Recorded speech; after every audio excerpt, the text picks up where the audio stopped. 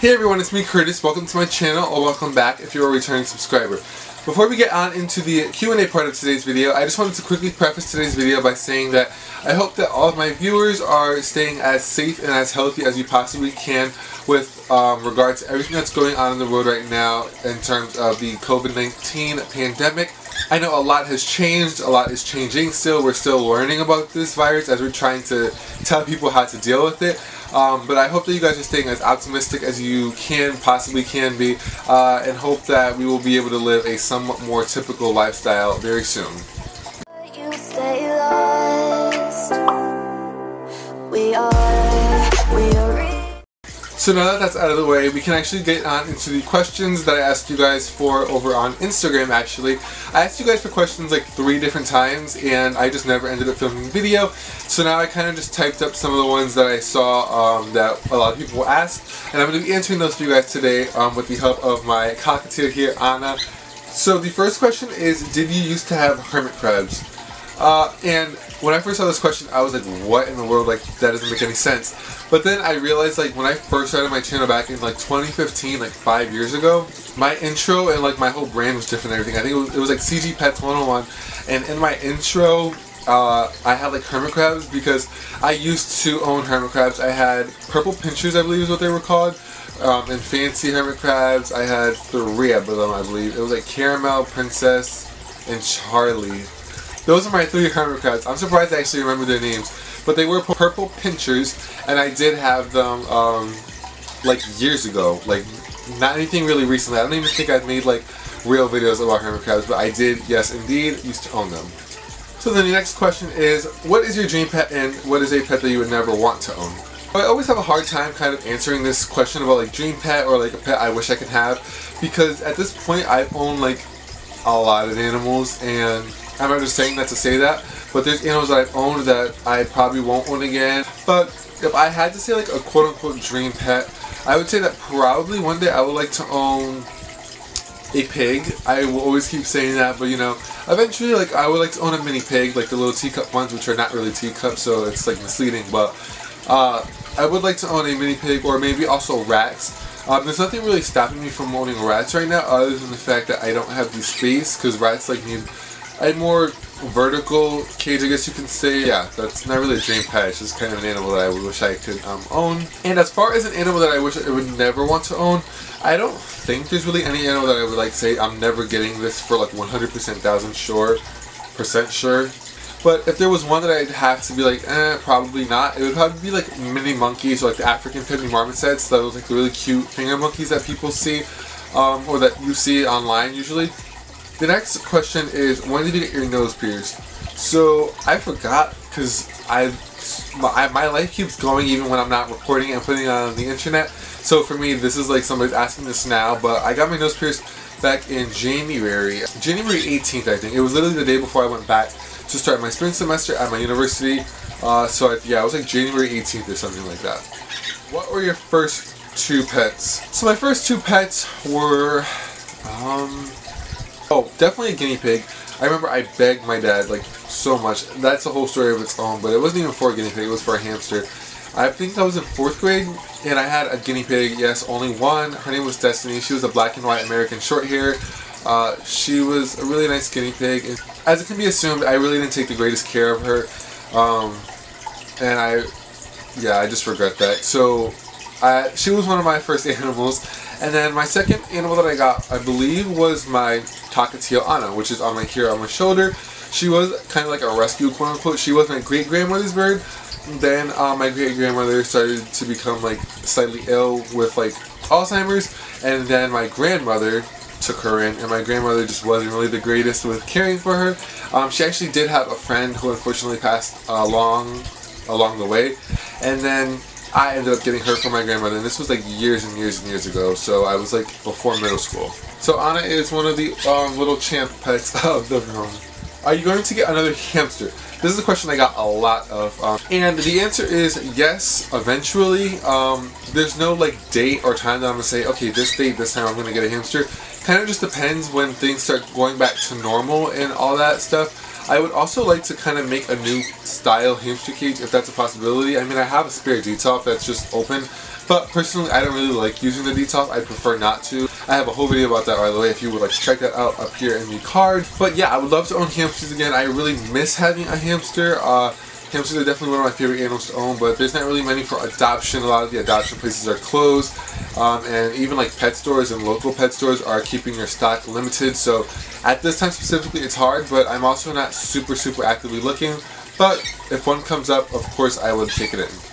The next question is one that says, why haven't we seen your black and white mouse that you posted a while back? So like I said, I asked these questions on Instagram, and so like they're referring to posting on Instagram.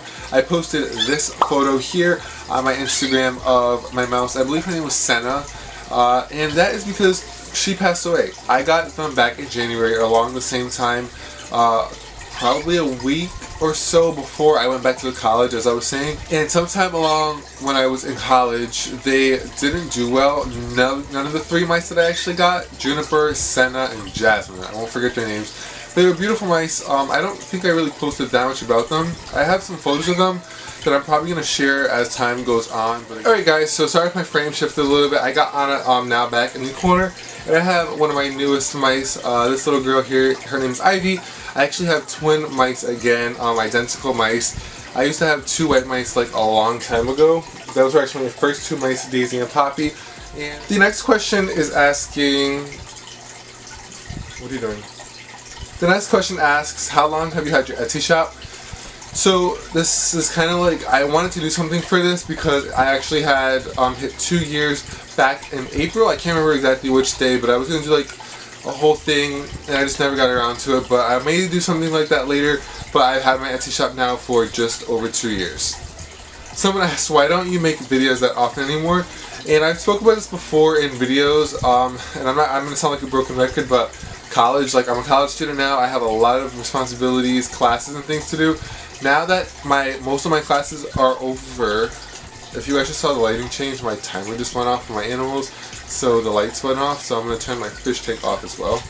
But yeah, that's the reason. I'm just busy with class, and I live in a dorm, so I'm not on campus, and that is, how nice is this? Like, my mouse literally just pooped on my own. But yeah, that's the reason. I'm not going to go super into it. Hopefully now I can make some more videos now that my classes are coming to an end finally, but that's why I was taking a break, so hope that answers your question. The next question asks, how are the baby guppies doing? Again, I've been actually pretty active on Instagram, at least in my stories, so if you don't know what they're talking about, you can go check out my guppies highlight on my Instagram. But my guppies did have babies, and they're doing so great. I thought they would be bigger by this point, because it's been like, what, almost 2 months now, I want to say, but they're like still like this big. They are getting bigger definitely, and they are growing, but they're doing well. And I think I have 6. Yeah, I have 6 guppies that ended up making it throughout the whole thing. Unfortunately though, the mother who actually gave birth to them did pass away. I want to say maybe 2 weeks ago. I don't know what it was, but she looked very pregnant. Like, she was definitely pregnant, so I don't know if she was like locked up or whatever, but she was pregnant, and she was pregnant for like a long time too. So I should actually look into that, but I figured I'd let you guys know about that anyway. Someone else said, I didn't know you breeded dragons.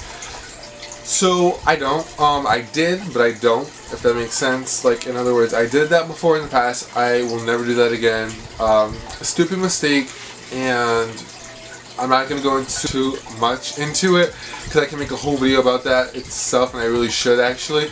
But I did do that before, like I mentioned in the past, and I was sending lizards out all across the country like a madman. And it was not a fun experience because I was not ready to be a breeder at the time. In other words, yeah, no, I'm not a bearded dragon breeder.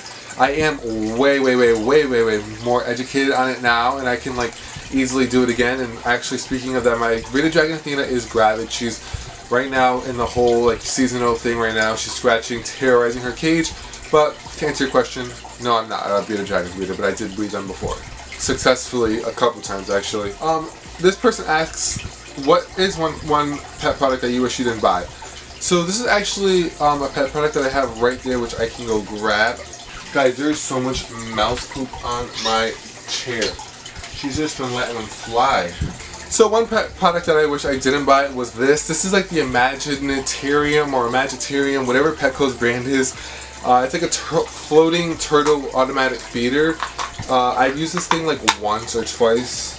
I can't remember how much it was. It wasn't that expensive though. I'm sorry I'm all over the place, guys, right now. I'm trying to like manage this mouse and this is falling apart. But that's not why I don't like it. It's just kind of pointless. I feel like as soon as you put it in the water, all the food just starts to float out. They don't really even have to knock it. All you do is put it in there, and it just kind of all comes out. Kind of a waste of money. It's not a terrible product. It doesn't do anything bad other than not doing what it's supposed to do, I guess, which is like floating feeder. It kind of advertises it as they knock it. It lets a little bit out at a time, but definitely don't recommend this. This next person asks, are you ever going to make bandanas again? So again, they're referring to my Etsy shop. I did make lizard bandanas, or really any pet bandanas for that matter.